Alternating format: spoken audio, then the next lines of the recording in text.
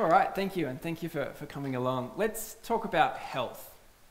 So this applies to everyone in this room right now. If you're interested in living a healthier lifestyle or feeling healthier, there's 4 main principles. And you probably already know what these principles are, but I'll go through them nonetheless.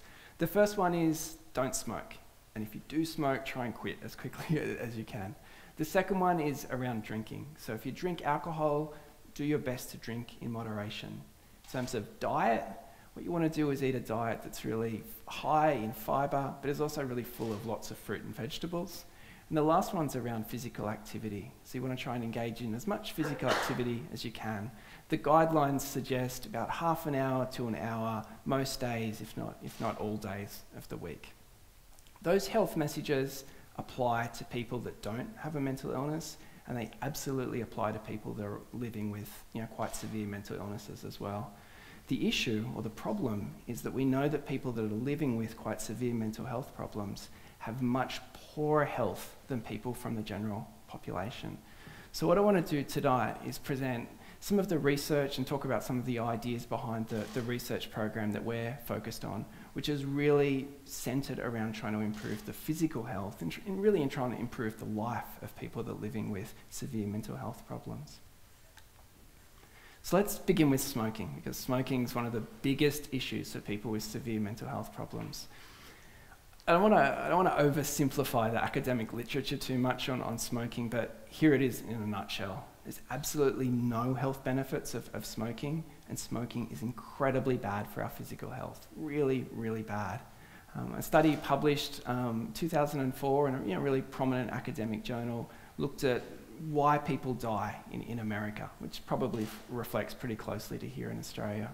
What they found was that smoking was the single largest cause of death for the whole population. On top of that, smoking was responsible for more deaths than murders, motor vehicle accidents, HIV, suicide, alcohol abuse, drug abuse combined. Smoking has a dramatic impact on the health of populations. It's a significant contributor to cardiovascular disease and results in some of the deadliest cancers. I guess the opportunity that we have as health professionals or as researchers is we can do something about smoking. We know if we can help reduce smoking rates across populations, it can really significantly improve the physical health of those populations. We can help them to live longer. Probably more importantly, we can help improve their quality of life. So if you have a look at the figure behind me, these are smoking rates across the Australian population. And the shape of this graph is exactly what we'd be hoping for. You'll see that around the sort of the late 70s, early 80s, smoking rates were quite high. There's just been a gradual reduction over time. In Australia, we're at smoking rates at about 14–15% of the general population.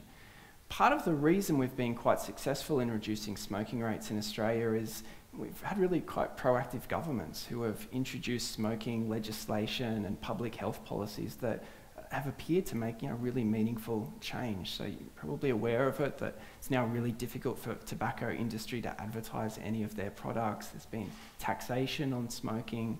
There's been those gruesome health messages that are now on the sides of all of the cigarette packages. Those approaches, the general consensus is they've made a difference, and that's what's contributed to that trend. In terms of a public health issue, we haven't solved the problem. We would much prefer no one in Australia to be smoking. And I think there's a lot of improvement of getting it down from 14%, but it's heading in the right direction. There's definitely room for optimism in terms of smoking and the general population. However, once we move to some of the more disadvantaged populations, that's where we haven't done nearly as much in terms of reducing smoking. So as I said, smoking's down to about 15% of the general population. If we look at people that are living with severe mental health problems, smoking rates are up at around 50%, and we've certainly done research where it's higher than that, 60–70%. It's a really high proportion of people that smoke. And when we're talking about people with severe mental health problems that smoke, they're not just your casual smokers. In the literature, they're actually described as hardcore smokers. So they smoke more cigarettes. They smoke them right down to the butt. They're chain smoking throughout most of the day. if we ever want to make meaningful change in terms of people that are living with severe mental health problems, if we really want to improve their health, we absolutely need to do something about their smoking rates. So, this is kind of alarming, but the life expectancy for someone that's living with a severe mental health problem is about 15 to 20 years less than the general population. 15 to 20 years less than the general population. That's 1.5 to nearly 2 decades that these people, on average, are losing off their lives. I guess the point to really remember, I'd like you to kind of take this message home with you, is on the whole, it's not their mental health problem that's contributing to that, it's their physical health problems. 80% of the reason that people with severe mental health die is a result of their physical health problems. The National Commission on Mental Health released what they called a report card on the state of our mental health system and the state of people living with mental illness in Australia. They described the physical health of people with severe mental health problems as a national disgrace. It's really, really strong language, and it's kind of really highlighting the significant issue associated with this. Clearly, public health messages and campaigns haven't reached people with severe mental health problems. You could argue that they're working quite enlarged for the general population, but not for people with severe mental health problems. It's kind of a little embarrassing to actually to talk about this next bit, but I think us as clinicians have really done people with severe mental health problems quite a disservice and maybe not focused on physical health as much as we should. I'm a graduate here of the University of Wollongong. I guess lots of people in this room probably are. When I finished my undergraduate studies, I went and worked in the local drug and alcohol services, so in non-government and government drug and alcohol services.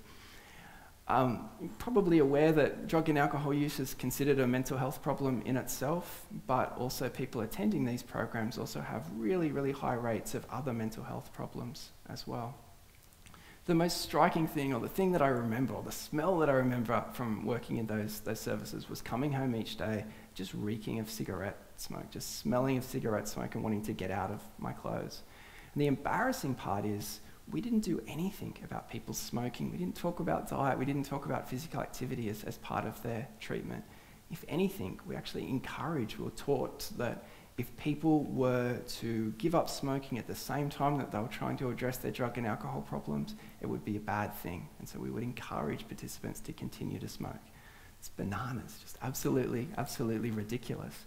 We now know that it's possible. It's possible to help people reduce their smoking. It's possible to help people improve their health behaviours. And it actually improves their mental health outcomes, and it improves their drug and alcohol outcomes, plus they're healthier. But that message hasn't quite got into routine practice yet.